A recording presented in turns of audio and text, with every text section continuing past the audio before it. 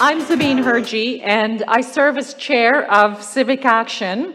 And it is such a great pleasure to welcome you to Canvas, CivicAction Summit 2019. And just judging by the energy in the room, I know this is going to be a great day. As we all know, we are in a period of profound change. Economic, social, political, technological, and demographic shifts are reshaping our lives. The GTA is now home to 7 million people. It's one of the most diverse city regions in the world, and more than 70,000 Indigenous people live in our region. We power 20% of Canada's GDP. With this growth and scale comes tremendous opportunities, but at the same time, it brings some challenges. And developing solutions requires new ways of working together. Collaboration and co-creation across all sectors, business, government, educators, and not-for-profit, is essential to unlocking the full potential as a region and as a nation. Without question, harnessing the power of collective leadership will accelerate progress towards achieving our vision of who we want to be, a united, strong, vibrant, and inclusive region. A region that believes better is always possible, and that's exactly why we're here today. The summit is our Civic Olympics. It happens every 4 years. It signals a new leg of the race for civic action. And today's theme, Canvas, drawn together for a purpose, acknowledges our setting, the beautiful AGO,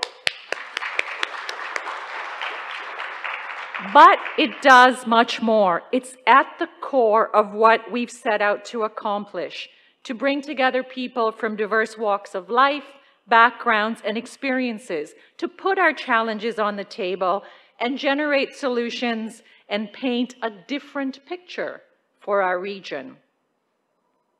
Before we start our day, I ask you to picture the path you took to arrive here this morning. On your journey, many of you would have crossed the traditional territory of many Indigenous people. This includes the Mississaugas of the Credit First Nation, the Anishinaabe, the Mississaugas of the Scugog, Island First Nation, the Haudenosaunee, and the Huron-Wendat. We are grateful to be gathered on this land today. I would like to acknowledge a few people here today. We are delighted to be joined today by Her Honor, Elizabeth Dowdeswald, Lieutenant Governor of Ontario, a longtime friend of CivicAction. Thank you for being here. You always light up the room, Your Honor. Many elected officials will join us throughout the day. The Honourable Patty Hajdu, Federal Minister of Employment, Workforce Development and Labour, will be at our parallel event, the Design Jam at Mars. The Honourable Rod Phillips, Ontario Minister of Environment, Conservation and Parks, will be here, as will the Honourable Lisa MacLeod, Ontario Minister of Children, Community and Social Services, and Mitzi Hunter, Member of Provincial Parliament. We will also have a number of mayors joining us, Mayor of Brock, Debbie Bath Haddon, Mayor of Halton Hills, Rick Bonnet, Mayor of Mississauga, Bonnie Crombie, and Mayor of Toronto, John Tory. We are also joined by the Chief of the Mississaugas of the New Credit First Nation, Stacey Laforme. Thank you all for being here today. And a big thank you to our summit partners for making today possible, because they share the CivicAction belief that city building requires partnerships. Our catalyst partner, Deloitte, who helped design and deliver the Canvas Day. Our presenting partner, TD Bank, for supporting today's plenary session. Our summit champions, RBC and Scotiabank, and our summit leaders, Intact, Leona, Rogers, and Toronto Pearson International Airport. Civic Action has been driving action for over 15 years. From income security to transit to youth unemployment, our collaborative model has helped move the needle on many issues. Since our last summit in 2015, we've been busy putting your good ideas to work. For example, we've connected thousands of youth to opportunities, developed a more diverse leadership pipeline, and built more mentally healthy workplaces. And you will hear much more about this later. Now it's time to look forward. Civic Action sits at the nexus of where different sectors and leaders of today and tomorrow converge. We bring people together and show what's possible when we set the bar high and take action to reach it together. Today is about having important and perhaps at times uncomfortable conversations. It's about listening, learning, and reaching out across the aisle instead of either with me or against me mindsets. It's about harnessing the diverse voices of over 500 leaders. Today is about civic action. As I mentioned when I started, the energy in this room is really palpable, and it brings to mind for me the words of cultural anthropologist Margaret Mead, who said, "Never doubt that a small group of thoughtful, committed citizens can change the world. Indeed, it's the only thing that ever has." Thank you for joining us.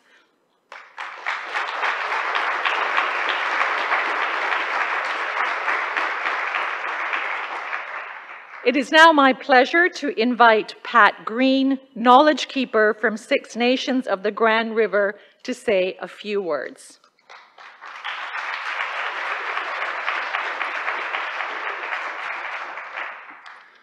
I always have to have something in my hand, so I brought this up. Well, Sego, Chireha, Ongo Hongo, Hadonoshone, Aguajo. We're still here. It's nice to be invited here. I just wanted to share a couple of things with you. Years ago, some of our grandfathers sat down together, and were really tired of wars. There were 5 distinct nations: Cayugas, Senecas, Onondagas, Mohawks, and Oneidas. Tired of war. So they start coming together and meeting together to declare peace on Turtle Island. And this is about, I'm saying 2,000 years ago because it took so much time to come up with. Civic action, peace, putting our minds together. A great man once said in our community, let's put our minds together and see what we can come up with for our children. And I think in this day and age is the time that we need to do that. I'm not atypical opening up conferences. I don't come up and be a very spiritual person because I'm Haudenosaunee. I know who I am. I know my Creator. And I talk to my Creator every day. There's just so much I want to share with you about coming together and putting our minds together. I don't have what we usually call a smudge, but what I have is verbal smudge. And verbal smudge is doing just that.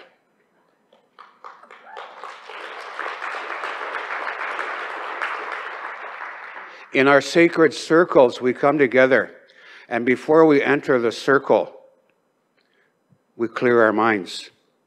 Because there's so much to share. We have so much to share. But sometimes we impose that on other people. So when we come into meetings like this with an open mind, we can also learn. We wash out our eyes, so what's seen is meant to be seen. Sometimes we only see what we want to see. And then we wash out our ears, so that the words that are spoken are the words that are meant to be heard. Sometimes we only hear what we want to hear. And in a traditional way, we take a drink of water. And what that drink of water does is to clear that pathway from our mind to our hearts, so that we think with our feelings and feel with our thinking. And I think that's really necessary in this day and age because there's so much out there that disrupts our emotions, so much that disrupts our thinking. And it's about coming back into balance. One of our greatest leaders once said, "Do not lead, I may not follow. Do not follow, I may not lead, but walk with me and be my friend." That just makes so much sense in this day and age. So with that, I'm going to leave you with those thoughts. Those are yours now. If we didn't know those before, we know them now, and you are responsible for yourself. You are responsible for the way you think, for the way you feel, and the behaviors after that. And I was checking out some of the lighting on the walls, and they were talking about youth and talking about addictions and all those things that have disrupted that is disrupting our communities. And I've worked in the field of treatment for a long time. And it's not so much the addictions and the dis-ease of the day. It's what leads up to that. Our past and our responses to our past, to the impositions of our past that still affect us today. So I hope that we can all put our minds together and put the past in the past where it needs to be, but also recognize to learn from the past. I think we have an awful lot of histories in here that if we put them together, we're going to learn an awful lot about running this world and being part of a community. One of the biggest things that I have to work with on a day-to-day basis and working with people who are addicted and suicidal is the sense of where do I belong? Who do I belong with?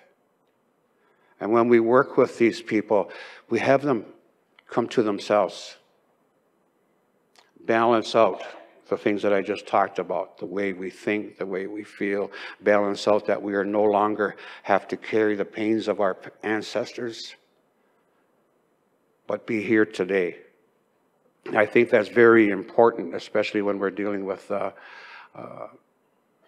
addictions and people with those kinds of diseases and those kinds of diseases in our communities. To find out where we belong within ourselves, where we belong in our families, where we belong in our communities, and where we belong in the rest of the world. And I think that we can all relate to that. So I want to thank you very much for asking me to come here. And just a reminder that, yes, we are still here. The Haudenosaunee people are here. We have lost nothing, but we share everything. So thank you very much.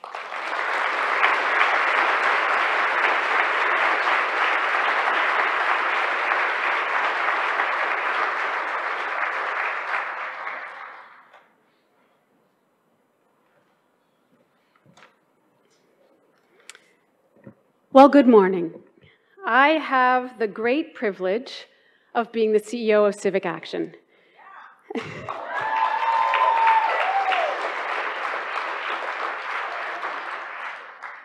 So my name is Sevaun Palvetzian. This is my second summit, and I know for many of you in this audience, you've been here for the last 15 years, every 4 years when we hit Control-Alt-Delete and do this all again. What you're going to experience today at Canvas intends to shake you up a little bit. We crowdsource our operational plan. Every 4 years, we bring together a diverse group of folks from all sectors, from all parts of this region, all walks of life. And we put to you what we believe are those big, meaty urban issues that require an all-hands-on-deck approach. We put them to you, but we don't load the how. How we tackle these issues comes out of each of you. And so this is a very important day for us because we, in effect, crowdsource our operational plan. I thank you in advance for spending a full day, which we know is not easy to do with very busy lives and multiple layers of need that sit on you. But on behalf of all of us, I want to thank you in advance for bringing your big thinking, bringing your ideas, and bringing your passion for this region to our day. The group that sits in the first couple of rows sit with us every day as our board of directors. I like to say we have the best board in the biz, and it's absolutely the case, because these leaders not only bring their A game to our world as directors with our organization, but they also are folks that we can talk to, work with, and lean on in between those meetings, making sure that action happens. So thank you to each of our board members for making this a priority, for making your work part of ours, and for making sure that your organizations lean into the city building efforts as well. I would like you all, if you could please, to join me in a round of applause for these people.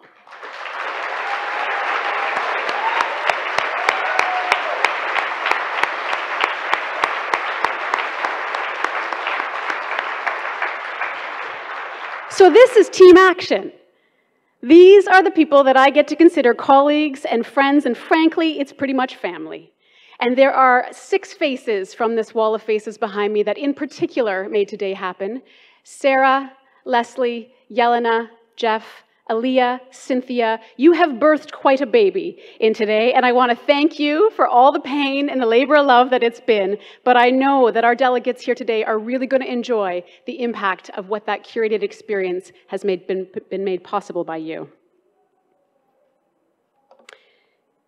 So we're 15 years old as an organization, and I mentioned, and Zabeen had indicated at the beginning, that every 4 years we have this summit to be able to hit Control-Alt-Delete and focus on those big, messy challenges that need collective action. Now this slide, which is also in your programs, in that Fancy Pants app that you may have downloaded, you can see at a high level all the impact that we've had over those 15 years. This is but a snapshot, but it's important to point this out to you, because you're going to spend a day with us, and we want you to understand that this is not just about putting 3M sticky notes on a board.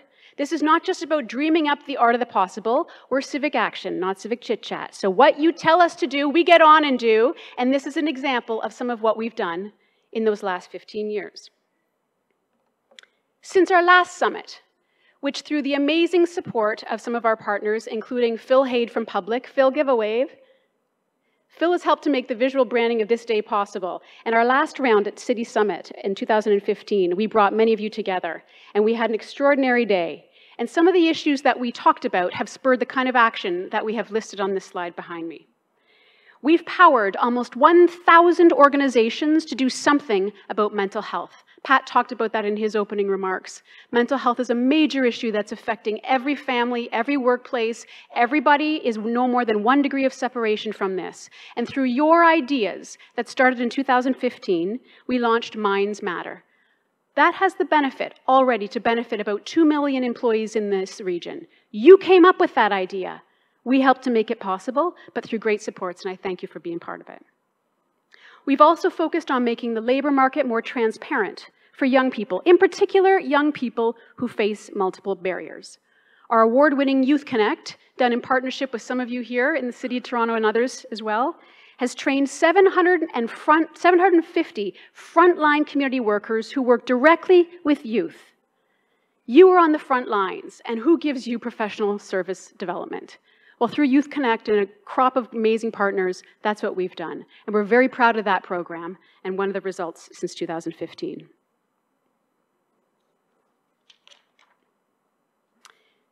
2017 also marked an important era for civic action when we launched the Leadership Foundation under the leadership of Jody Ron.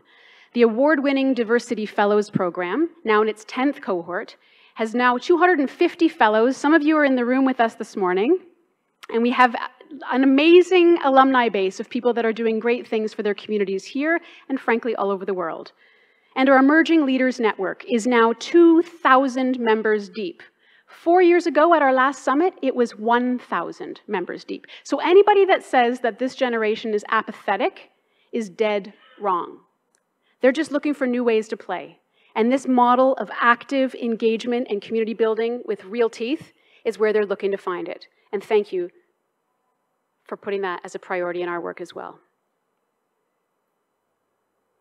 So really, my job here today, in addition to laying out what we've done, is to recognize some of the partners that we've worked with, including TIFF, the National Film Board, and the U of T Urban Policy students that have helped to make our fact sheets possible. But it's really to lay out for you the 5 topics that are going to inform our work plan over the next 4 years. We start with the future of work. You can't get through a news cycle or even a government speech that doesn't touch upon the changing nature of work. I drop my girls off at school in the morning and I see those little ones toddling in with the big backpacks on their shoulders. They are entering school today and they're going to enter the workforce doing jobs, the majority of them, that don't even exist yet. You don't need to be an elementary school kid to see that change happening. In Canada, over the next decade, 25% of jobs that we all have are going to be fundamentally affected by automation. We used to make leaps of progress as a species over centuries. Our history books prove that. But through technology, those leaps of progress now happen in months or moments. That diploma on the wall, those letters behind your name, that's not going to be an insurance policy for what's coming. Education will always be the great equalizer, but it's going to require pivots. And the gig economy is going to require new protective planning. Opportunities are absolutely dangling, but the threads will not tie themselves together on their own. So how do we prepare our workforce for what's coming? One of the topics we'll be discussing today. 75 years ago, a guy named Maslow laid out a hierarchy of needs. At the very basic, at the very bottom of that triangle, among other needs, was a need for shelter. Well, the need for this over those 75 years really hasn't shifted, but the opportunity to get that need met here in this region, well, that sure as heck has. The availability and the affordability of housing is beyond reach for many, and increasingly so in the GTHA. And housing isn't just a budget line, it is our lifeline. It's where our sense of security sits. It's where our sense of community grows. It's where we raise our families. It's what we consider home. But here in the GTHA, it is simply out of reach for far too many people. Home prices continue to rise, vacancy rates are at an all-time low, and so it begs the question, where are we all supposed to live? The conversation also lends itself at times to our backyards, as in, not in mine. 88% of people say, yeah, we need to build more housing. But half of those people say, just don't put a mid-rise half a kilometer from my house. We need to start talking differently about housing, and let's start that process today. This next topic, you may be surprised to see on our list. It sure shocked me to understand the size of this problem and the prevalence of this issue right here. Sex trafficking is one of the fastest growing criminal activities around the world, and it's here, gang. It's here in the GTHA. There isn't a hotel that's immune to it, and even in your condo building, through Airbnb, it may be taking place right across the hall from you. This is an issue that is postal code agnostic, and what if I told you that the key to many of the procurement strategies behind this sat in your pocket? Social media accounts have made it far too easy to troll for victims, and girls as young as 11, as 13 are pulled in, often by people that they think care about them, or at least alleged to from the outset. Once in, it can take 5 to 7 different interventions to try to get that girl out. In that time period, it cauterizes her youth, it suffocates her dignity, it degrades her mind and her body. Police services and great groups like Covenant House and others are doing so much to try to stop this, but there's no silver bullet. There may, however, be a bronze one, and that's prevention in the first place. So this is one of the topics we want to work with you on, to make sure that awareness and prevention happens so that all of our young people are safe in this region. Last century, our relationship to the planet changed.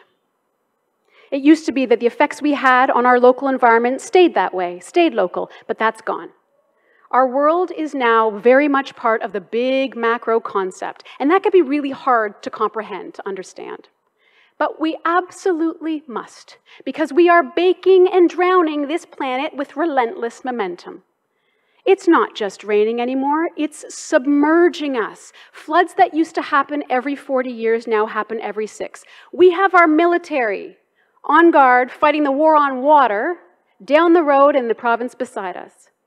This is our new reality, folks. And it's not just water. The hot days that you remember as a kid, well, they're increasing 4 times over the next decade. We need to be prepared, as extreme weather does not care one bit about the boundaries that it flows over or the mercury levels records that it sets. And it's going to cost us, because every time we flood, it has a macro backdrop, yes, but it also has a local cost as well. How many here in the room have a basement? If that basement floods, that's going to cost you $40,000 on average. And if you don't tend to that in the first 48 hours, then mold sets in, and then those costs start to rise. They start to rise. Most Canadians have about $2,000 they could scratch together to start to tackle that kind of disaster. So you can see how these costs add up, and you can see why we do not have an option.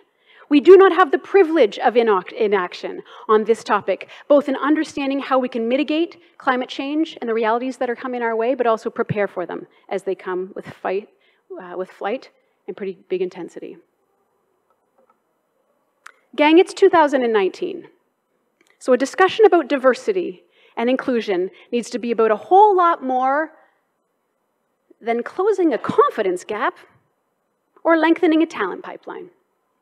Now, I know that many of you in this room are doing a lot to not only push the envelope, but to shake it up and tear it into little pieces and start again. But we need to all collectively acknowledge that in some corners of senior leadership, culture has calcified. We live in the most diverse region on the planet, and yet we leave so much of our talent on the bench. Visible minority representation on corporate boards sits at about 4%. That's a rounding error. That is not a representative stat. And women in leadership positions, well, they are 60% less likely to move from director to vice president.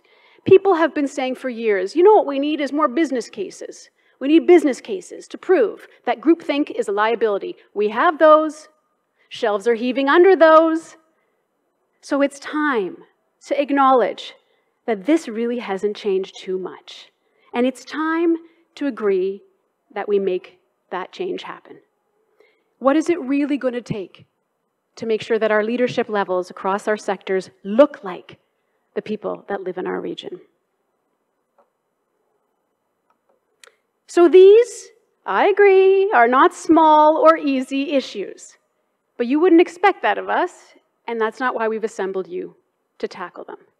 These are big issues that we know are going to require the wisdom of crowds, and we're thrilled that we do this and help to push the envelope also on knowledge through partners like the Toronto Star, Toronto Life, and Edelman, and many others.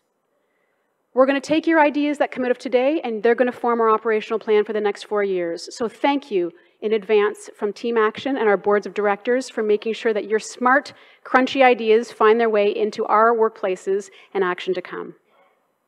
It's now my pleasure to introduce a leader who is also a status quo.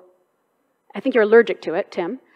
He straddles the 49th parallel and does great work on both sides, Canada and the US. He is president and CEO of TD Ameritrade. He's also chair of our CivicAction Leadership Foundation. Please join me in welcoming to the stage our friend, wonderful human being, Mr. Tim Hockey.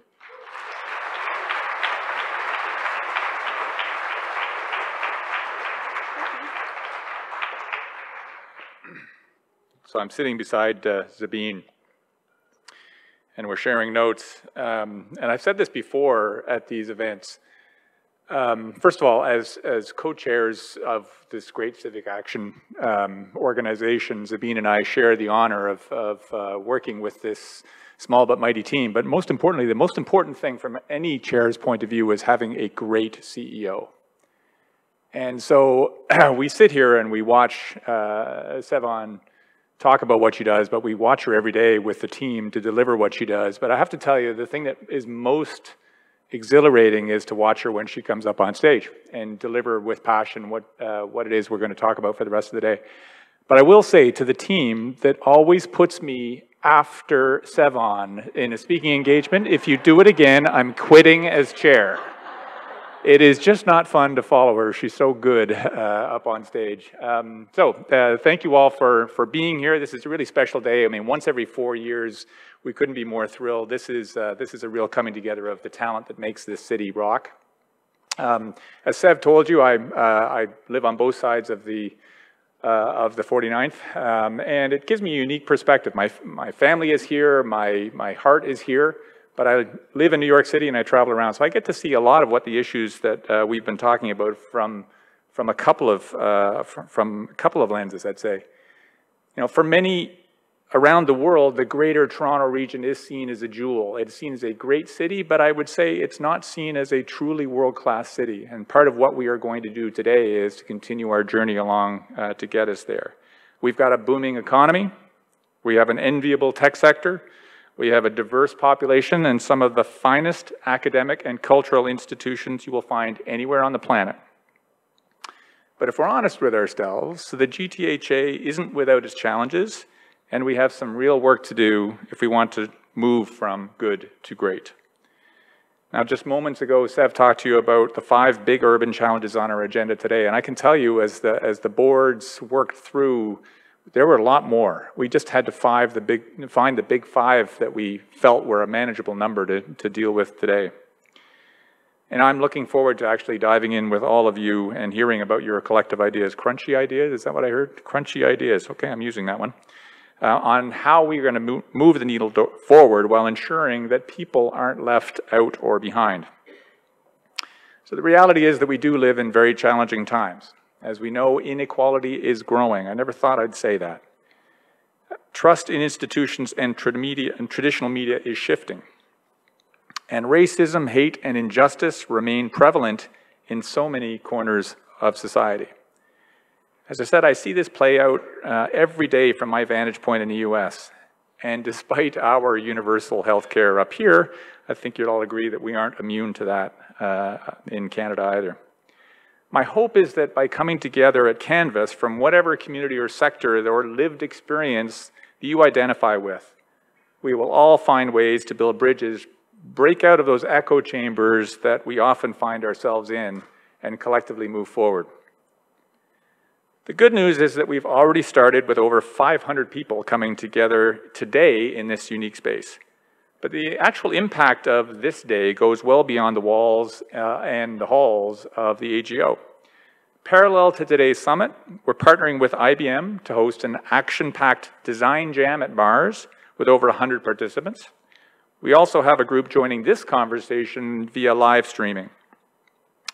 And in the lead up to today's events, over 500 people from across the GTHA participated in Civic Dish. It's an innovative, or was an innovative public engagement campaign that collected some really great ideas, including a NIMBYism campaign designed to look beyond single-family homeownership, using gamification to test for job skills beyond the traditional resume, and better linking organization outcomes to attracting and retaining diverse talent, to name a few. Thank you to everyone who attended a Civic Dish or hosted a Civic Dish, and a special thank you to the individuals and organizations who made these conversations possible, including the Hamilton Chamber of Commerce, the Hamilton Community Foundation, Brainrider, MP Selena Caesar-Sevaun and her team, the City of Toronto, Uber Eats, and our media partners, CBC Toronto, Toronto Life, and Toronto Star. Thank you very much for your sponsorship. So what now? Well, to those of you in the room and on the live stream, thank you for being here and for investing your time and energy into making our communities the best that they can be. I'd also like to acknowledge the many rising leaders here today who have engaged with us through our Diversity Fellows and Emerging Leaders Network. Can I get them to stand or raise your hand if you're a member of either of those organizations?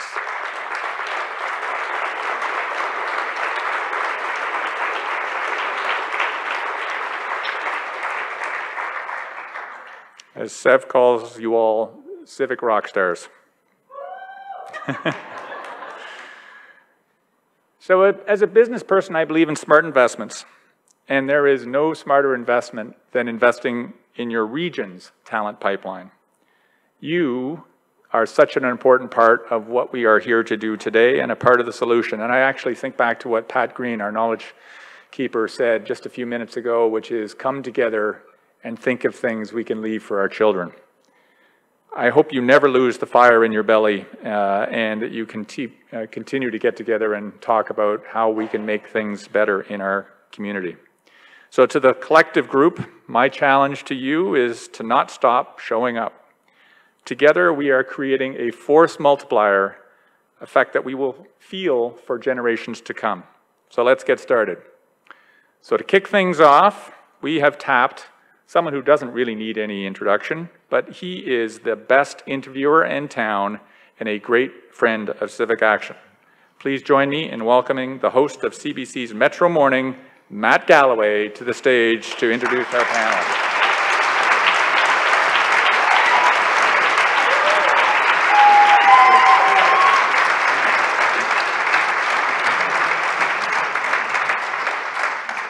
Morning, everybody.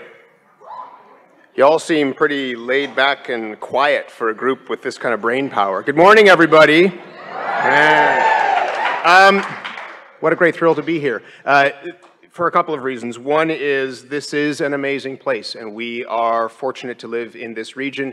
But as Sevaun has said, and as Tim has said, this is also a region that does face some big issues and some real problems. And one of the concerns, we talk about this on a daily basis on our program, is that if we don't get this right, we'll lose that brain power that wants to make this an even better place. And so that's why something like this isn't just important, but it's urgent.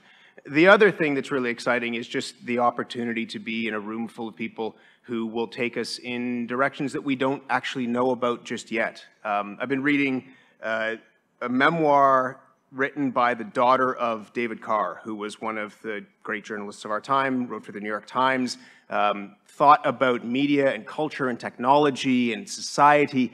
And one of the things he told young journalists all the time is, we lead really boring lives, so go out and meet more interesting people than you are, steal their ideas, tap their ideas, come back and make what you're doing a better thing. We have a board in our office where we meet every single day and we talk about what's going to come up on the program the next day. And the deal is, tell me something I don't know. That's what I ask of our team, and that's what I love, is to be told something I don't know, to learn something that maybe I'm not aware of yet, that's around the corner that I haven't thought of. And that will make me a better person, but hopefully the work that I do will make the city think differently about the place that they're in. And that's hopefully what we're going to do this morning. We have some great guests here who are going to talk about those big 5 issues and hopefully tell us something that we don't know about them, but also how to tackle them and get us beyond what we're calling the status no. Welcome, if you would, our esteemed guests for this morning. We'll bring them all up all at once. Dr. Wendell Nilaria Ajete is the W.L. Mackenzie King Fellow and Lecturer on History at Harvard University. Abigail Mariah is a Senior Development Manager at New Commons Development, which is a non-profit housing developer. Rod Phillips, Minister of the Environment, Conservation and Parks, and the MPP for Ajax. Michelle Powell, Detective Constable with the Toronto Police Service in the Sex Crimes Unit. And Mandy Renahan, the founder and CEO of Freshco. They call her the blue-collar CEO.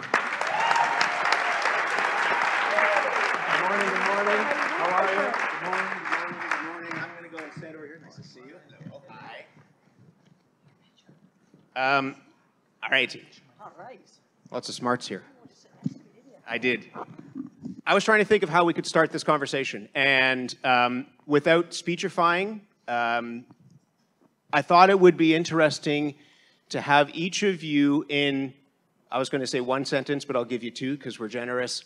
Talk about, for each of the issues that you're experts on and that you're going to be focusing on, what's at stake in this region if we don't get it right? And I want to start with you, Wendell, and the idea of inclusive cities. What's at stake if we don't get it right? Do you have a microphone? I had one. You had a microphone? The battery might have died. Oh, there we are. It's coming. Thank you, Matt. That's perfect. Good morning, everyone. I'd like to quickly thank Seb and her team for this great work and for inviting me. I'd like to thank my co-panelists as well, and of course you, Matt, for being here this morning. What's at stake in terms of inclusive leadership? Yeah, and inclusive cities. And inclusive cities. It's so important for us to understand the context in which we live and how we arrived at this moment. And so in understanding what's at stake, we have to pay close attention to the fact that this nation, and the United States as well, came about specifically to ensure that some have and others don't.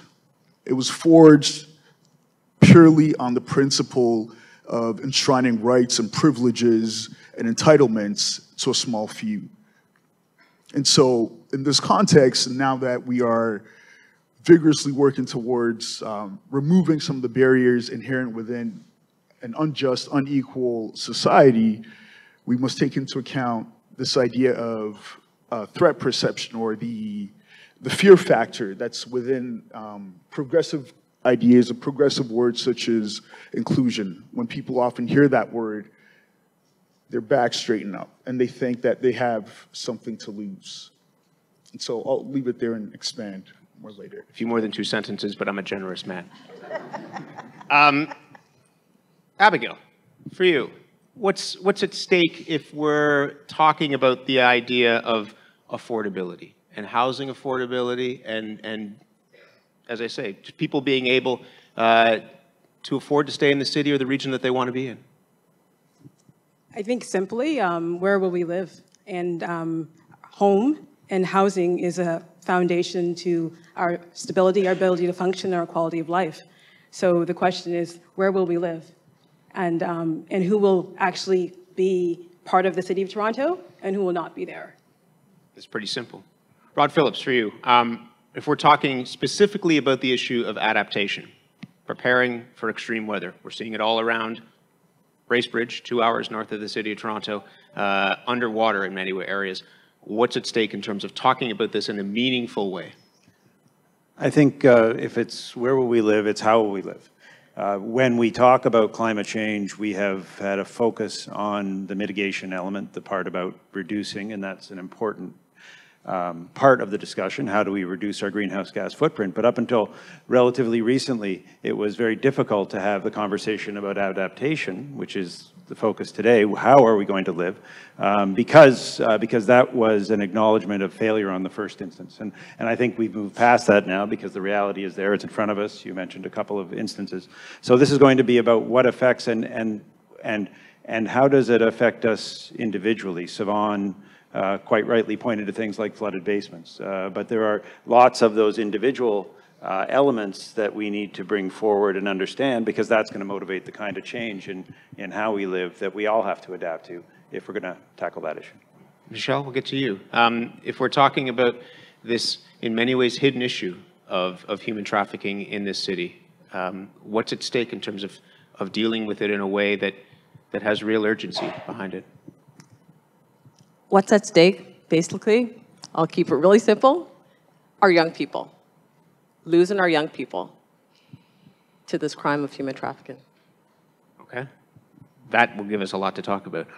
Mandy, for you, the whole idea of the future of work and the terror that surrounds it can be paralyzing to a lot of people, and we can talk about acting or not acting in the face of the big challenges. But when you see those challenges in front of us, what's at stake in terms of wrapping our heads around it? Well, first of all, I'm a hot air balloon because I'm from the East Coast, so 2 sentences isn't going to hit it. And you only had one, so I'm stealing half of your sentence. So you could take the East Coast version of 2 sentences.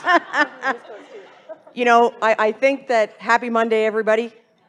And, you know, the thing that I'd like to say is that they call me the blue-collar CEO because I'm redefining the collar blue and changing the answer to what do you want to be when you grow up. And right now, we have a systemic skilled trade shortage that nobody knows how to articulate to you. And everything that was put up on that board between our kids not having a place to work, our houses flooding, us wanting renovations done to our homes, people not having places to live, all fall back on the exact same thing. We do not have the people to help us through this, because we live in a country right now that had a class system brought back with it and the Industrial Revolution that's called, if you're going to work in blue collar, you're going to be second class. And you need to go to university because that's how you're going to become a professional. And that has really, that myopic thinking, my friend, has really hurt us on a level that I can't explain to you. And it's down in the US too, Mr. Harvard. I'm Canadian. Just want to let you know that, you and your amazing little cap. But I will say that I have offices here in Canada and in the US, and I will say to you, I am a Canadian through and through. Holy shit, am I ever. But I will tell you this issue is so relevant for us to talk about today, and I am always the penguin in between 5 giraffes. And everybody loves a penguin. So let's hit it, my friend. This is going to be fun. I wasn't expecting the penguin thing, but yeah, all right. We'll go there.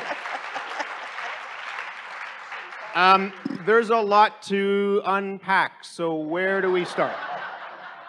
I want to start with what you said about people getting their back up, Wendell, and the idea that if you raise these issues, these aren't new, none of what we're talking about here are new issues. Maybe they're new to you, but they're not new issues. And one of the things that we've been charged with here on the panel is to figure out why it is that we aren't cracking those issues, what it is that we're talking about that perhaps we shouldn't be talking about, or what we aren't talking about at all. Give me a sense about that zero-sum game, the getting your back up piece, and why is it that if you're talking about the issue of inclusivity, there are some people who still, in 2019, will say, but that means I'm losing something rather than gaining something. It took many decades from the turn of the 20th century up until now before most leaders in Canadian society, most business people, civic leaders, et cetera, really appreciated that we did have a problem in our society in terms of prejudice and discrimination and all these other things. And when we invoke that word of inclusion, when we invoke diversity, when we invoke equity, et cetera, people invariably then think, well, you're implying that I am not a progressive person, that I am, by virtue of not already engaged in work of inclusion, that I am contrary to the progressive ideals of society. And so I often tell leaders with whom I meet that we need to be mindful in terms of how we talk about diversity and inclusion. We need to engage the concepts not in this zero-sum, well, minorities might gain something so that others might lose, but that resources are more or less finite, and there are many opportunities for people to serve in really great capacities, and no one inherently has to lose, or no one group has to lose for another to gain. Is that fair, though? I mean, if we're talking about power, someone, if who's in the corner office, if you want to put different people in the corner office, either you're going to build more corner offices and more desks and tables, or someone's going to have to leave. So isn't it a bit of someone's got to go for someone else to get in? Possibly, but if we approach inclusion in terms of you're not my direct enemy, I am not here to combat you, I am not here to imply that somehow you're prejudiced or you didn't have the necessary merits to obtain the job that you have or the position that you have, it changes the dynamic. It's actually very disarming when we approach leaders and we approach those who do have power in terms of creating a space where everybody can triumph. Have you seen that work somewhere? Absolutely. Give me an example. I am currently part of an organization that promotes peace and nation building in the heart of Africa, in Burundi. Burundi is the poorest country in the world that you've probably never heard of. It has less foot traffic in terms of tourists than North Korea, a country plagued by pogroms and ethnic cleansing and genocide, just wretched history. A few years ago, some of my partners and I launched a peace building and nation building foundation. There is, in most sub-Saharan African countries, an entrenched ethnic hierarchy of children who come from particular families who are destined to rule and those who are destined to become peasants.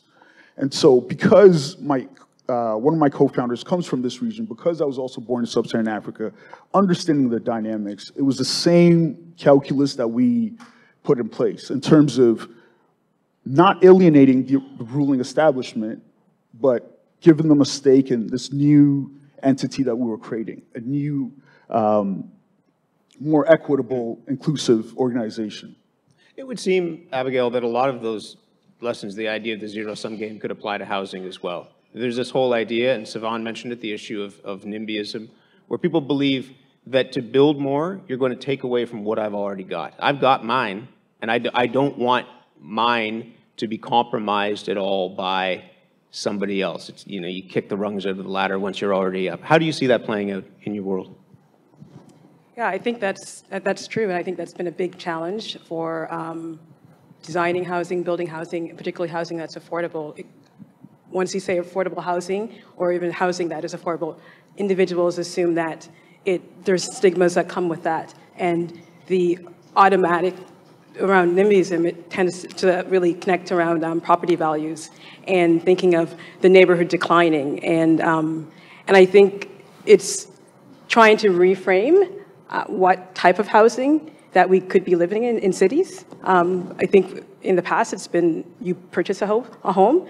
The goal of the Canadian dream of moving from an apartment to a single detached home has been something that's been ingrained in us. It's something you graduate from university, you move through your first job, you might get an apartment, and then you're destined to somehow saving up and buying that home. Well, is that the dream that we should be aiming towards? Are there other options?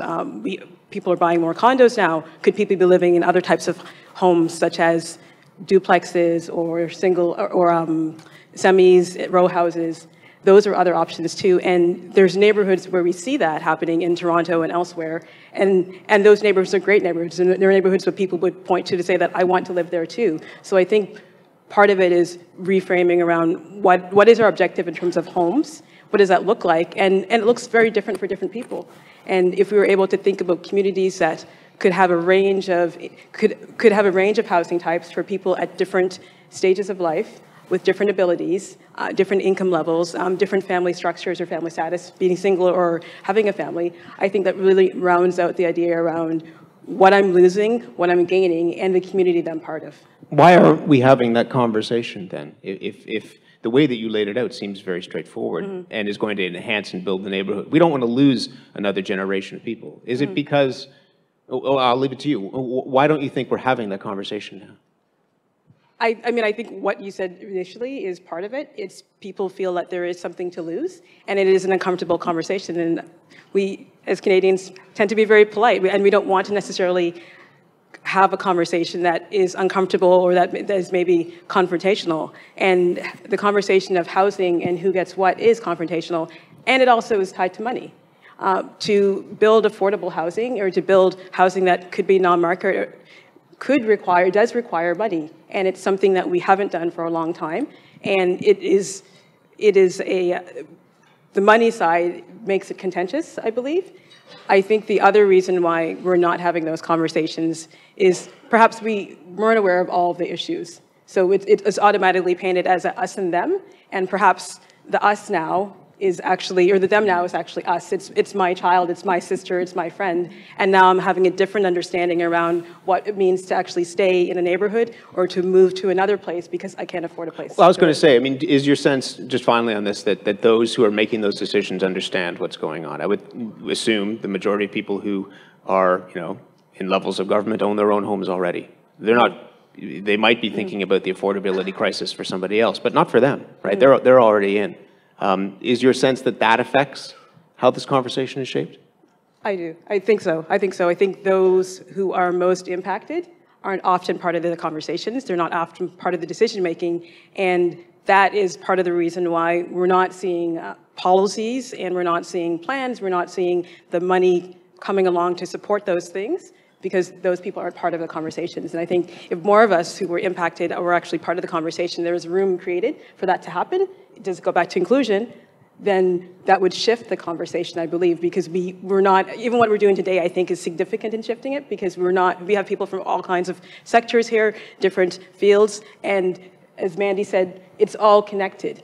And I do feel that having the conversation and just starting there is an important part, but often it's limited to a few, assuming that what has to be done is known, and often we're not working with the data, we're not hearing the stories, and we're not talking with those who are most impacted. Rod Phillips, what's the box, and some of this picks up on just what Abigail was saying, what's the box that you think we're stuck in when it comes to dealing with a climate that is changing and the effects that we're seeing very directly of that? So the current box, and blame the politicians for this, that we're stuck in is a debate about tactics and a debate about a particular tool around carbon pricing that is focusing the issue and focusing the conversation, which isn't a bad thing, but that is freezing the public policy and the action that's required. That will pass. And what I've been saying to folks that are very interested in this issue, which are many, is that come November or so, we will have had that discussion about pricing, carbon tax. We'll also have had the completion of a number of court cases on it, and we'll still be at a place where what we have, which is I think very positive, is an alignment in terms of the fact that this is one of the most important issues that we have to deal with. And so I've been encouraging, of course, many of us, including myself, will be involved in that discussion right now, that box around that particular tactic. But what I've been encouraging people who are very active on the issue to think about is where we pick it up on the other side. And I do that because in one of the jurisdictions that has had the greatest success, the United Kingdom, they got to this, they got to it 10 years ago. They got to this through a very similar discussion and debate about tactics, but on the back end of that, in 2008, they passed the UK Carbon Act, which started them down a path of addressing some of these issues more clearly. So I think right now we're collectively tied up in a conversation about tactics, but I think what we have is alignment around the issue and the problem, and then we can have serious discussions about severity and how we're going to fix it once we get through the politics. What responsibility do you take for that? I mean, and if there is urgency, and if people, as the politician who's on stage, but the person who represents that file as well, I mean, if that's the tactic and that's the thing that we're tied up in right now, what responsibility do you take for that? You know, I think there's you know, two broad categories to blame. It'll be me and you. I think you know, we presented a comprehensive approach to tackling the environment and to climate in November. We talked about 8 very pragmatic approaches that will get Ontario to the targets that the Prime Minister agreed to of a 30% reduction on 2005 emissions, and that the world agreed to in 2015. And we've also talked about being open if there wants to be a national discussion about whether those topics are or those targets are good enough. But the dialogue around that, the public dialogue around that, the online dialogue, so I guess we can all take some accountability for that because we're all Matt Galloway when we're on our Twitter account, has been focused on this particular tactic of carbon pricing. So I think and we in political life tend to play to the media narrative, and of course the media are responsive to what we say. So I think the focus on this element of the bigger issue, this element of the solution, is of course the responsibility. I'm responsible for what I say, but I can point to all the other things I've said as well. And I know that when I've been privileged to come on the show, we haven't talked as much about those other aspects. So I think that is unfortunately going to play itself. Unfortunately, it is going to play itself out. There's going to be a discussion. People are going to vote. It's going to be one of the issues on the ballot. But what's important is that on the other side of that issue, there is today alignment among provincial and I believe federal leaders around the important and critical nature of this issue, and we can embrace that alignment on the other side of an election. I guess I just finally on this, Mandy gave me a look, but do you worry about the zero-sum game effect on that as well? I mean, do we have time now for that zero-sum game where there's winners and losers if we're all in this, and this is just this one issue, but if there's these other issues as well, do we have time for that? Well, I mean, we we don't have time not to be acting, which is why we are. So one of the things to set up this conversation, we are doing the first ever assessment, frankly, in the country, but in Ontario for sure, of the impacts of climate change, because that's what they did in the UK that actually drove the debate and drove it from a catastrophic discussion, not that it couldn't be, but down to a grassroots discussion of how it affects people. That's part of how they changed the narrative from a political debate. So much work is being done to be in a position to have that conversation. But it's also an important debate around how. And so I'm not minimizing the discussion about carbon tax or not. Those are important issues. But I think the important conversation is actually going to happen after. And I think there's alignment for that conversation. And I'd encourage, as people think about this issue, particularly around adaptation and how we're going to adjust to this, but also around mitigation for certain, the issue of how we reduce greenhouse gases, for people to recognize that this time next year, we will be in a position where that issue we're all absorbed with, or at least I'm absorbed with and Matt's absorbed with, is resolved, and we're now on to solutions. So I believe the penguin wanted to say something. You had a look. Well, you know, down home we have a saying. Uh-oh. Are you ready? Yes. The saying is that some people have enough mouth for 3 sets of teeth. I'm not looking at you, Rod. Tradeism is a thing. And if anybody knows me, I left home with a dirty hockey bag, a little bit of personality and some ambition. And I've flipped this industry upside down. I'm not only female, I'm gay on top of it. And did I tell you I'm in construction? How do you like them lobsters? The reality is that I am on the federal government's doorstep. I am on the provincial doorstep. And I'm letting people know that the perception behind the skilled trade industry has hurt us so badly. And now, Mother Nature has crawled up our ass, basically, and said, you need to fix this. And here's the thing, Abigail, my love, I would love to build every person in this city a place to live.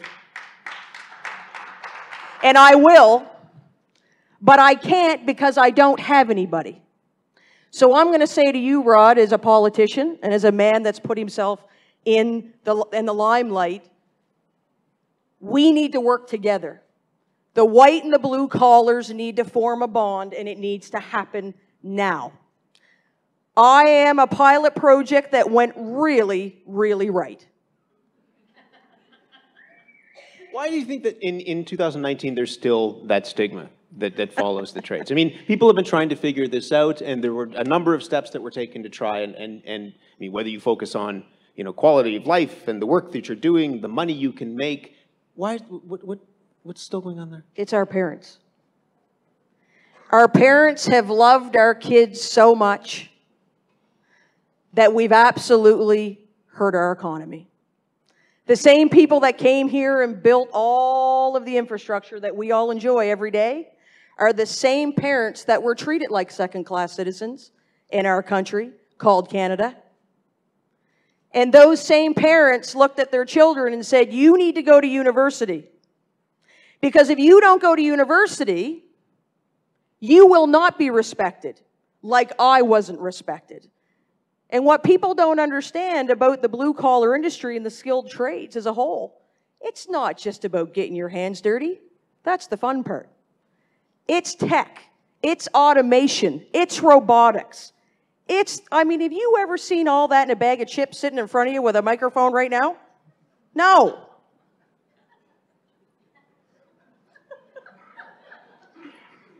The point is that right now, we are not educated on what the skilled trade industry really is. People go to the place of, that's for the kids that aren't smart. They go to skilled trade school. That's who's going. And here's the thing. I'm so goddamn excited about millennials. Oh my God, I love them. I love them. But here's the thing. They all show up in my office with 3 or 4 years of debt. They're depressed. They're repressed.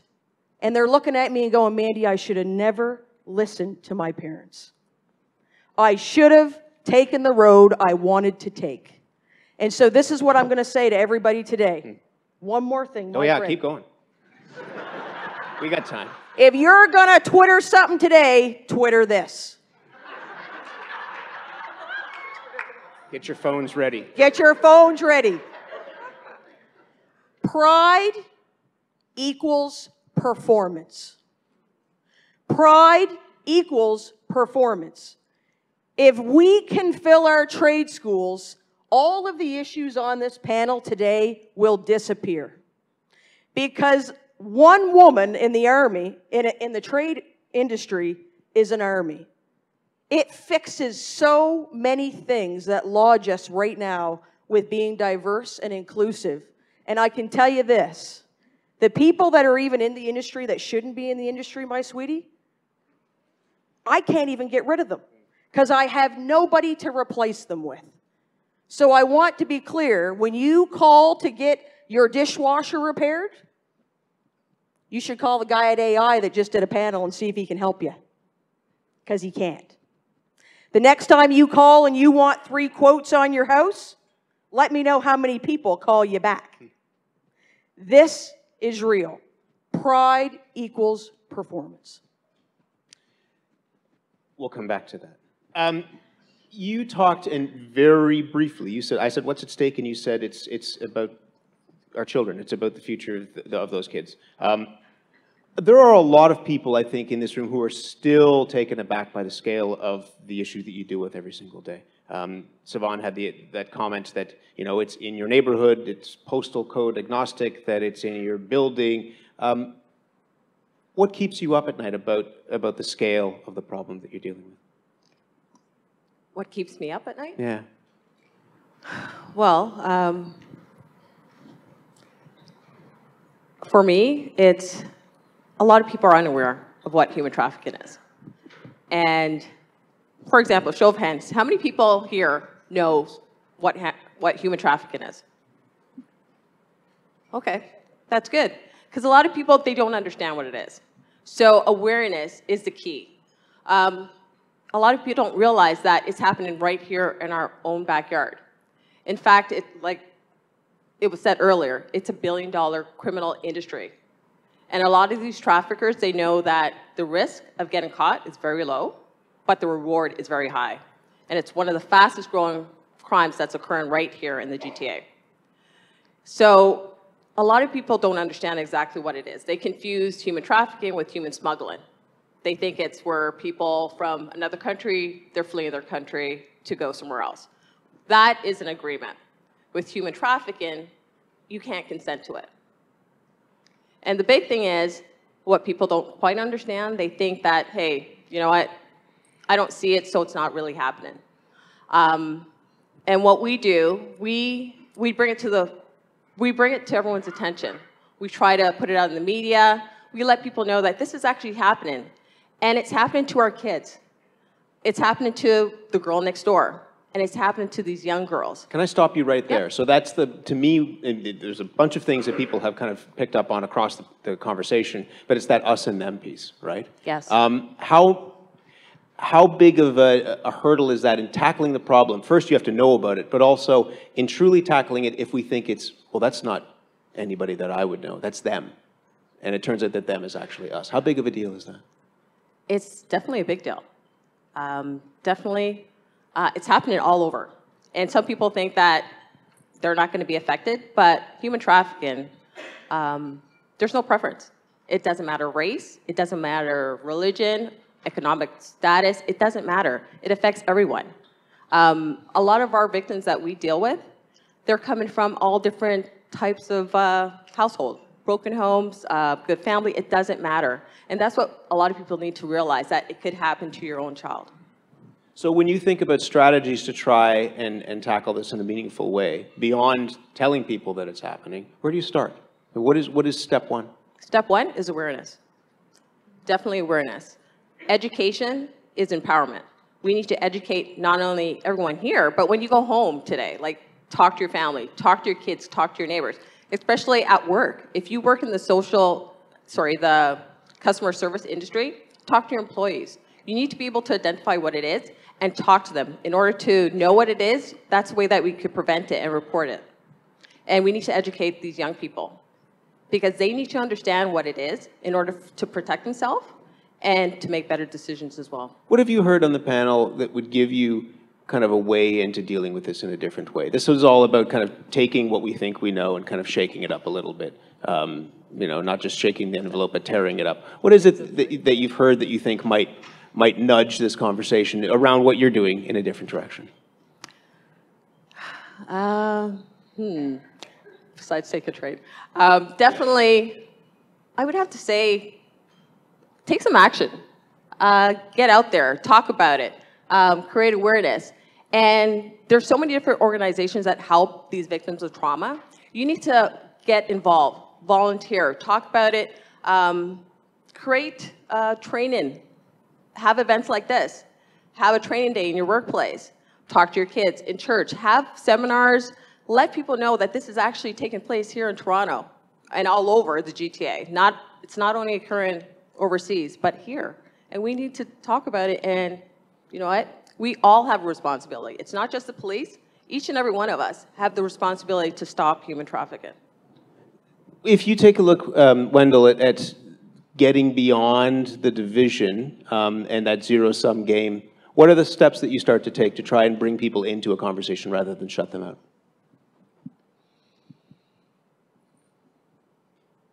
Because it's not new. People know that this is, in this region, people know that this is overdue, long overdue, embarrassingly overdue. So what do you say to people about you know, putting the cinder block on the accelerator and actually moving forward? How do you get out of that mindset? So the really important piece is that agency is critical. Agency and self-assertion are absolutely critical. When we look back to after World War II and how Canadian society evolved and how the United States also evolved after World War II, minority communities, especially Black communities, Jewish communities, Asian communities, Indigenous communities, people were assertive. They asserted themselves. They demanded change. And so it is fundamentally important that the manner in which we teach our young people, the manner in which we teach other aspiring civic leaders from various diverse communities is one where one has to assert themselves, right? It's absolutely vital because the type of change that we all want to see cannot be top down. If it is top down, it'll absolutely fail, and we'll all have egg on our face.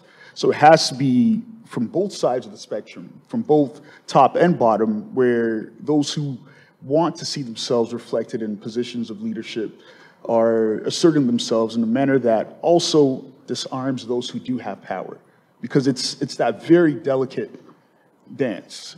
You were nodding, Rod. Yeah, I mean, this is the inevitable plug that a former chair of CivicAction will make for CivicAction, but the Emerging Leaders Network, the fact that there are 1,000 or 2,000 now, not 1,000, this is, you know, the Diversity Fellows, which is such a fabulous program. But now, as someone who is for the first time in an elected position and one of the people that people try to prod, what Wendell just said absolutely matters, right? The pressure up and the willingness to understand that there are different points of view. One of the things that I think has been so effective about what CivicAction does and other groups does is it's not just the ability to state your point of view. I mean, that's important, but it's then the ability to engage, right? Because chances are you aren't 100% right. It's a shocking thing to learn in life, but you do eventually. And so it is great to be able to convey your position in a strong way. It is also important to know that people may disagree, and disagree strongly and from a different point of view.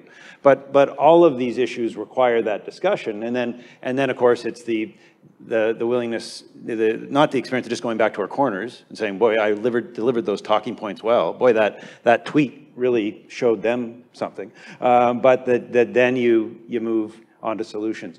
Can I just, a common theme, like as I listen about these, is that so much of this, I mean, we exist in a market economy.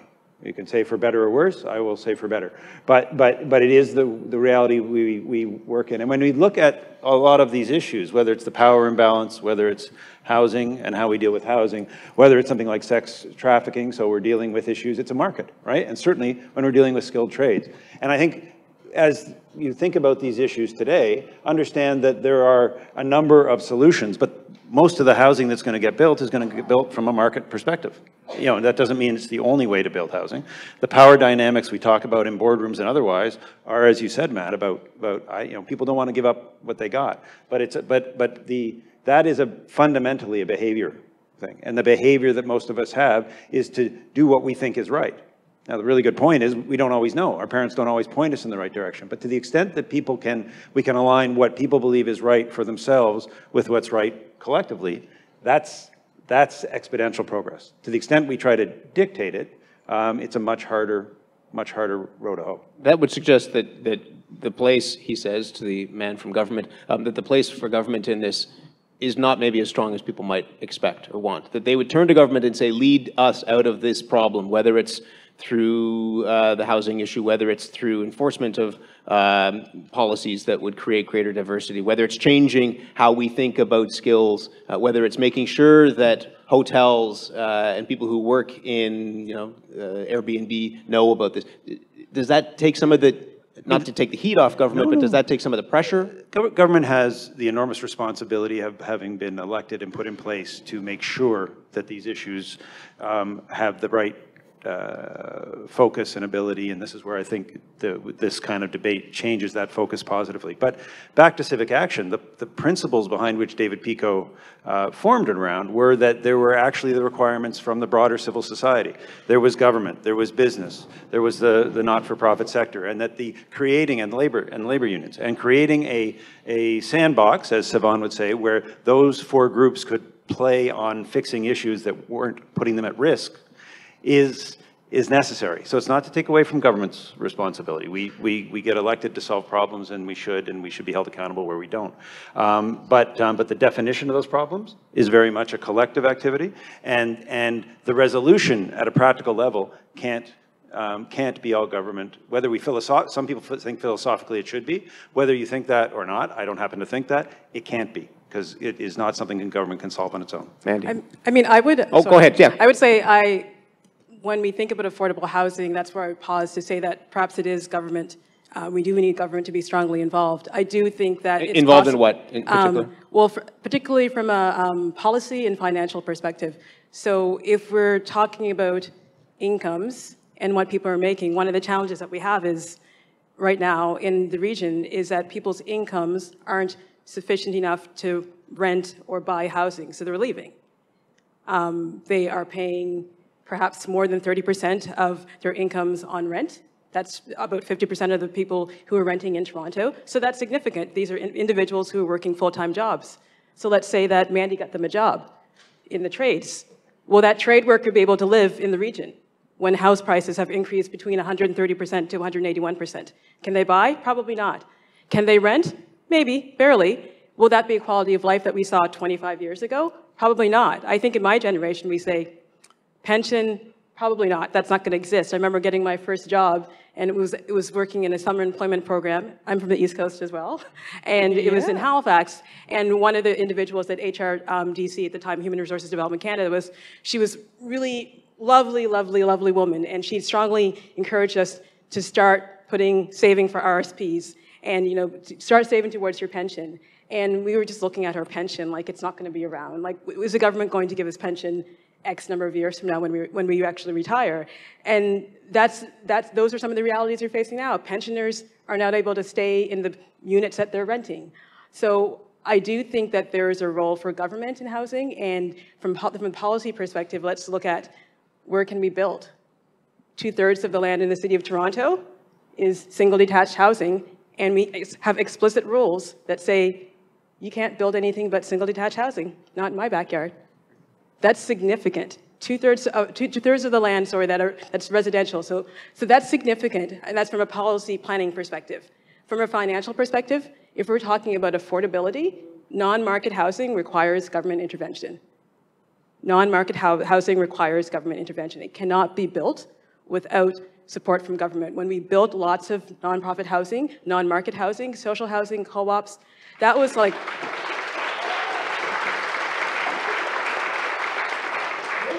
That was 30 to 40 years ago. And we stopped. Barely some trickles of that. So when we say we have a housing crisis, and we say that, is there a role for government? Yes, there is. Rod, did you want to answer any of that? No, I mean... Do you agree with all of that? What I agree... Did you want me to protect you? That's okay. Listen, again, great example, the definition of the problem, right? The problem of affordability. There's no question government has a role, both from a policy and from a financial perspective. But to solve the problem, right? I mean, the issue of affordability was the principal issue in the last provincial election. All parties agreed on it. We happened to get the most seats, and we had a perspective which was about trying to put more money in people's pockets, and as opposed to another way of handling it, which was to try to make things more affordable in a different way. But this issue of affordability is systemic, right? It is, and government doesn't have the capacity just to make everybody have more money, right? It just doesn't work that way because it has to come from somewhere. So like I would bet, if we give Mandy a chance, she would tell you if you can get a job in the skilled trades, you probably will be able to afford to, buy a house when I see what people are making in those trades. So that's a role. So this is where they connect. How does government get out of the way in a positive way of making sure that people can get the skills they need so that those people can get jobs? But that's an important part of the solution. So I just say, I think the problem's defined well. The balance of the solution is where it gets tricky, but get back to it, most of the housing and the housing that's going to be built is going to be built in market conditions. Not all of it, most of it. And if we don't acknowledge that, then we're not focusing on the biggest possible solution. And I think what I would say is that most has been of the housing that has been built, it has been in, by the private sector market conditions, but it's also largely been condos and homes to buy, so homes to purchase. And again, we need to think about incomes. If Michelle was able to get some of these women and youth and individuals who are impacted and involved in human trafficking out of that, they're not going to just go into renting an apartment.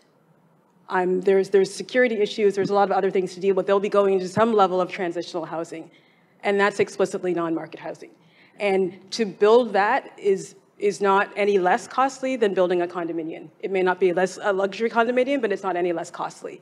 So to build that, when we're saying that individuals are paying less, we need to somehow come up with the financial tools to actually, and the money to build it and to be able to operate it when individuals are not paying the full percentage for their rent. And so I would suggest, and this is self-promotion, nonprofit developer, that we need more of the nonprofit development to happen, because part of what that does is that it takes out the profit element. It can work alongside organizations. It's not solving the problem for everybody, but it helps to solve some of the issues for lower and moderate income households. And how does it do that? It's working with the financial tools that we now have from the co-investment fund at CMHC. The feds are back in housing. That is amazing. After 30 years, it's like, I didn't think I'd see it in my lifetime. They're back. It's a start. It's a big-ish start, but it's still a start. It's not exactly where we want to be, but it's still a start. We have the city of Toronto and some of the other cities, they're doing things with providing incentives through the planning process, and those incentives work for both private sector as well as nonprofit sector. Adding up all of those stacks of capital allows affordable housing to be developed and to be financed and to get low-cost construction loans and grants and reduction and waivers. All those things add together, because ultimately you're not bringing a lot of equity to the table. Ultimately, you're not bringing a lot of cash to the table. And so that's where I would say that the role of government is really significant. Mandy, I know you wanted to say something just about that role of government. You're egging me on. You know that. You nodded to me, that's all. I'm not trying to... Okay. So what I would like to say to everybody up on the stage and everybody out in the audience is that one thing that I bring to the table, other than being the blue-collar CEO, is an incredible business acumen. And I think the thing that as Canadians we're not realizing is a very socialized country as a whole, and becoming more socialized, is the fact that we put a lot of pressure on governments to fix everything.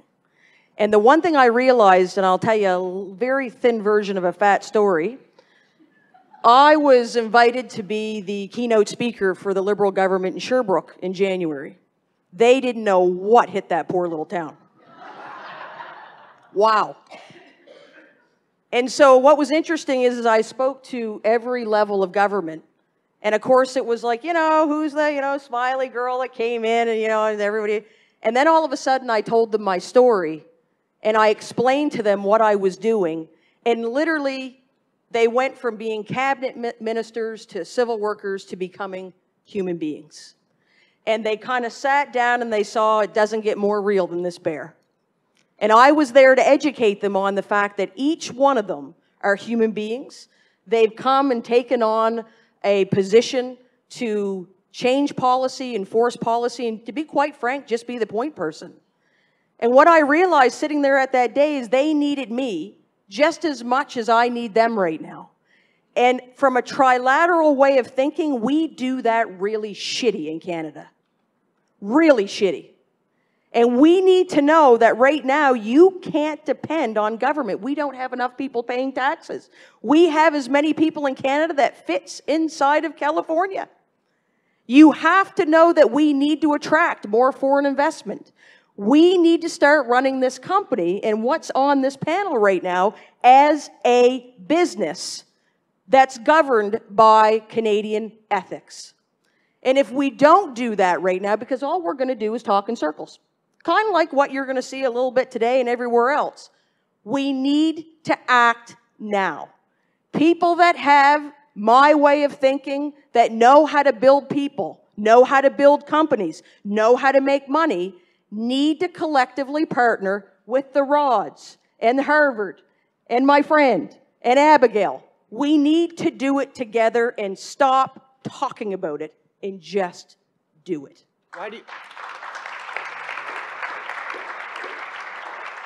Why do you think that's not happening then? If people generally have the same goals, everybody agrees on what we're trying to do here. You have different approaches to it. Oh, yes, everybody agrees. Yeah. Oh, yes. Is it just we're just too polite and pat ourselves on the back? And... Listen, they invited me to a NAFTA talk.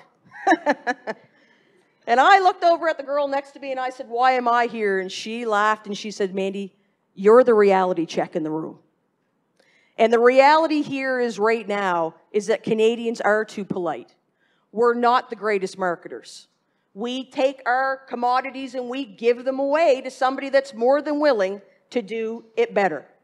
And I'm saying that right now, everybody agrees, but nobody's collectively coming together and putting a pounding on it. And I've made it my life's work. I could be out there making more money. I could.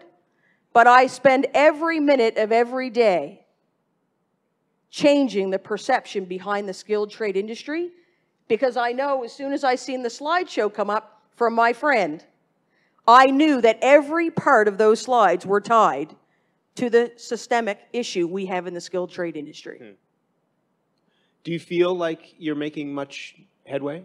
And that's a question I could ask all of you, but we'll start with you. Do you feel like you're making much headway in this? I do. Yeah. I feel like I'm making headway for the simple fact that every time I talk, everybody's staring at me doing this. What about you, Michelle? I mean, this is a massive problem and a problem that scares the hell out of people, in part because they don't know about it. When they learn about it and they learn that it could be their kid who's being lured in through conversations they're having on social media, their eyes get wide, but then they learn the scale of it. Do you feel that the work that you're doing thus far is moving that needle? I definitely think so.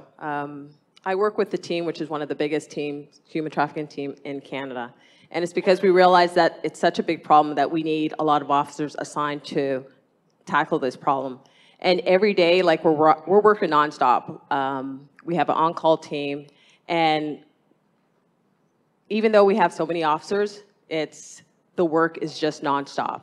And I definitely have to say that our team, we're out doing surveillance, we're doing John Plays, where we go to hotels and we set up dates. We'll go online. If there's missing girls, we're out there looking for these girls. And we're not only arresting these guys, which most of the pimps or traffickers happen to be male, we're arresting. So we definitely are making an impact. What happens when it works? When one of those girls who would be caught up in that gets out, what happens? What's very important is that we have the opportunity to rescue these girls. It's great that we have a conviction, we charge these guys, but rescuing these girls and getting them out of that lifestyle, that's where we are rewarded. And in that, I mean, give me an example. In that moment of reward, what is that like for them? For example, I had a case where a young lady, she was trafficked for over 6 years. She was physically assaulted, you name it. And she thought that this was her boyfriend. And she would have done anything for this guy, but he totally manipulated her. Eventually, he assaulted her, police were notified, and we were able to rescue her. Now at this point, he was convicted. He received one of the second highest sentence in Canada, which was 14 years. And this young lady now, she's out speaking, counseling to other victims of human trafficking. So when we see situations like that, we know that we're doing a good job. She has her life back. Yes. Yeah. In the work that you're doing, Rod, but also just in these broader conversations, because I know you're plugged in, I mean, with all the issues that are on the stage, where do you see progress? Where do you see signs that the arrow is being shot in the right direction? I do think there's more conversations like this than people appreciate, and by that I mean conversations where people are able to agree to disagree, but also focus on resolution. Just a very personal experience.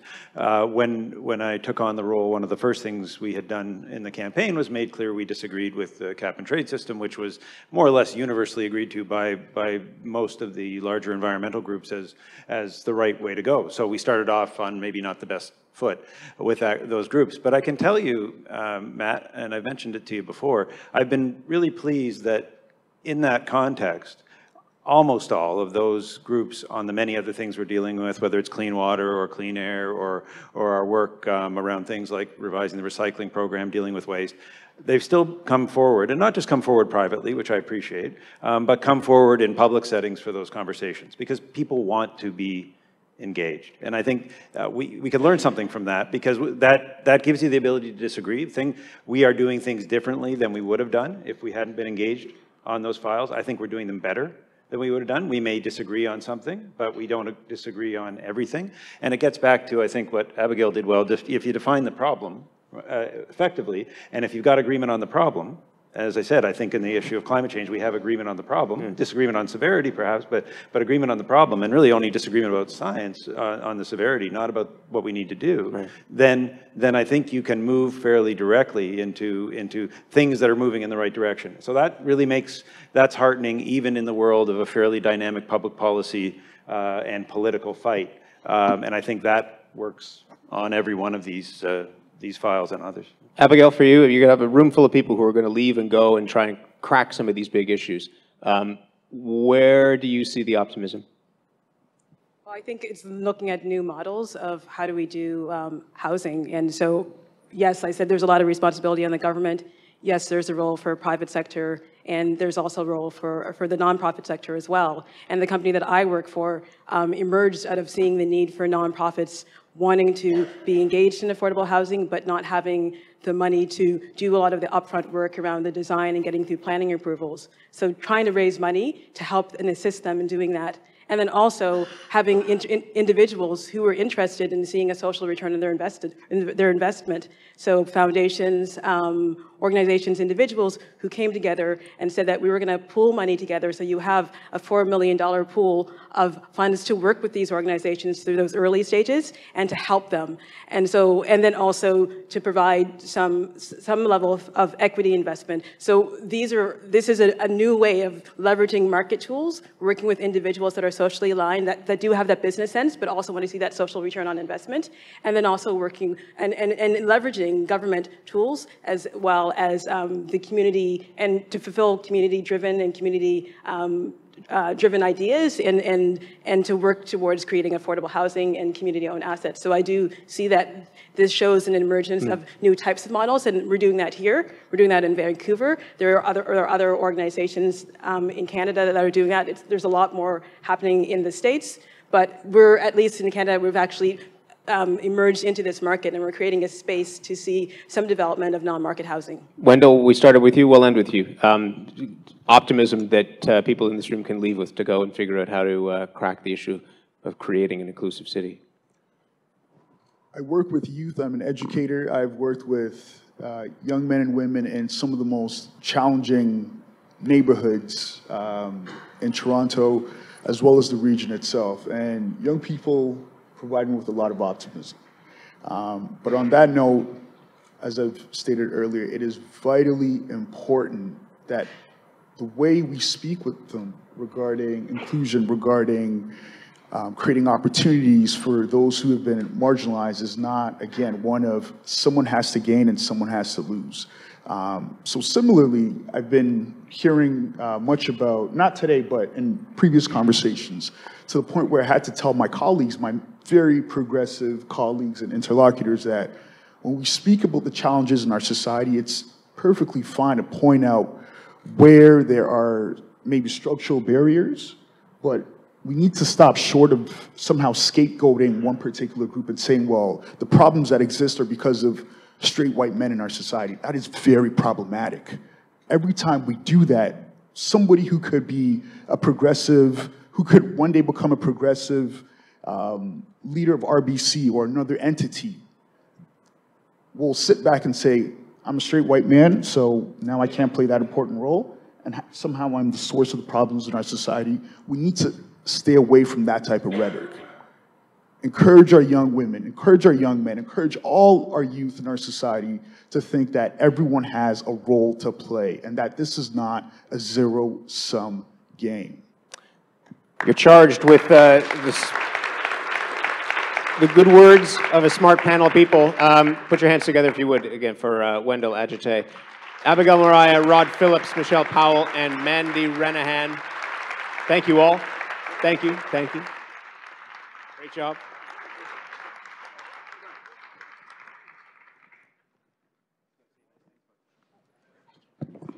Good morning, everybody. I'm Rob McIsaac, and I have the great honor of being a board member at CivicAction, and also to thank our panelists and moderator today. I think we're off to a great start, and that's not just because we have all learned a few new East Coast expressions, which no doubt will be put to good use going forward. Thanks to Matt, Mandy, Michelle, Abigail, Dr. Agite, and Minister Phillips for getting us off to such a great start. I think the panel was incredibly informative. It strikes me that what defined and drove success for us as a city region looking backwards will not get us to where we need to be going forward. The issues we're facing have such a degree of complexity that no one of us will be able to solve these issues. It will require crowds as smart and as big as this one to help us move ahead. And that's why we are charging all of you to help us redefine what success looks like going forward, and also to help us identify the key levers that we'll need to be pulling to help us get there.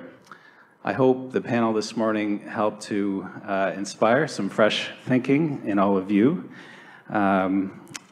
Thanks again to our moderator, Matt Galloway, for doing such a wonderful job.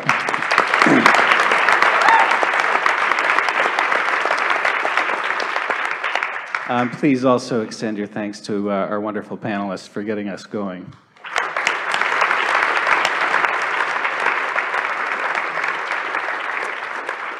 So Sevaun handed me this very lengthy list of housekeeping items, which I am now going to go through.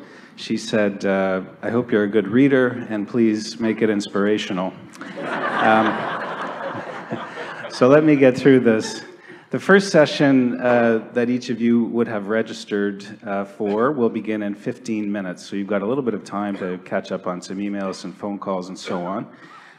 You'll find the morning and afternoon activity sessions you registered for on the back of your name badge. So if you've forgotten what you were interested in, you'll just have to look at the back of your badge to remember. You can also find this information and much more in the, as Sev said, the Fancy Pants Canvas event app. If you haven't had a chance to download it, there are instructions, again, neatly located on the back of your name badge. We have a full house today, so please attend the sessions you registered for. There will be a large, burly people outside preventing anybody who tries to switch. Those of you attending the session on Resilient City, please proceed downstairs to Walker Court on the ground level via the elevators on the other side, on either side. If you're attending the gallery tour on Inclusive Cities, please make your way to the second floor via the elevators. For the Reframing Where and How We Live film screening and panel discussion about affordable housing, please make your way to Jackman Hall, which is on the concourse level below the ground floor via the elevators to my left. Volunteers are available to show you the way, and you'll find maps, again, in that app if you choose to download it. We are going to see you back here this afternoon for the afternoon plenary session that will begin at 3:20 p.m. And we are very committed to staying on schedule. If you need to visit the facilities, washrooms are located through the doors to my right. For those of you joining us via live stream, your online facilitated session will begin at 11:05 a.m. Thank you in advance for all of your contributions today and all of your good ideas on how we can move forward. We know that sometimes these can be difficult discussions, but we also know that this is a safe place for us to have them. So let's get moving. Thanks so much, everybody.